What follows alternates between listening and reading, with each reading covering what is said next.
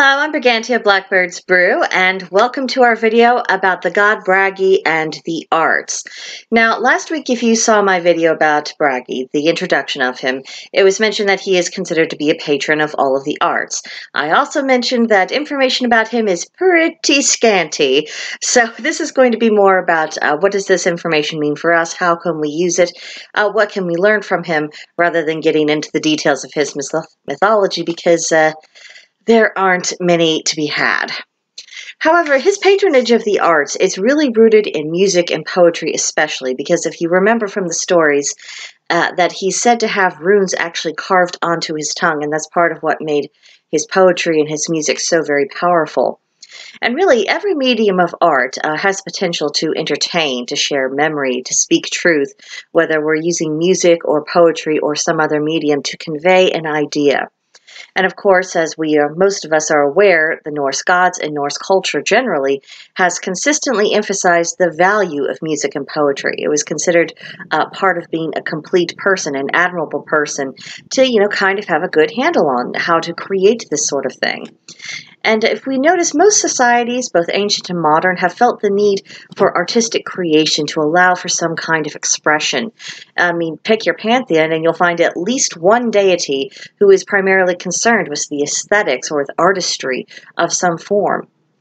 Because once human beings have their basic needs met, food, shelter, clothing, we are then focusing our energies on making our lives more satisfying, more beautiful, creating entertainment, enjoying, just the fact that we're here, we're alive, and that we are more than just the matter of which we are composed.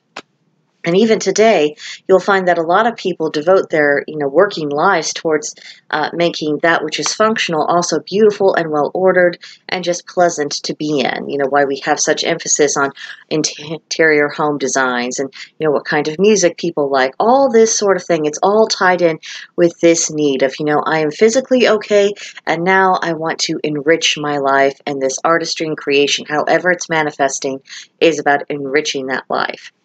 Now, we don't have to be prodigies, we don't have to be gifted, we don't have to be anything more than just kind of the average person in order to do this. It is actually enough to be an amateur in whatever we're doing and to create something just for the enjoyment of the creation itself.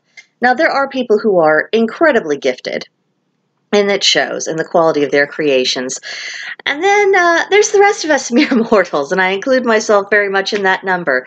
But despite the fact that, we might not be able to reach the lofty heights of some people, we shouldn't be intimidated. We shouldn't be put off or feel that anything we make or craft or create, that if it doesn't meet professional standards, then it is just without value. That simply isn't the case.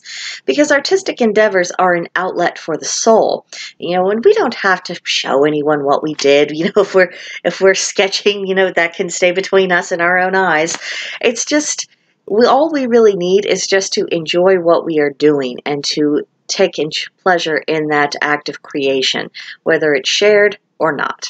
So that's something that we can learn about Bragi. I think next week we're going to discuss a little bit about his connection with hospitality, so I hope you'll come back then. But for now, I'll see you in the next video. Bye.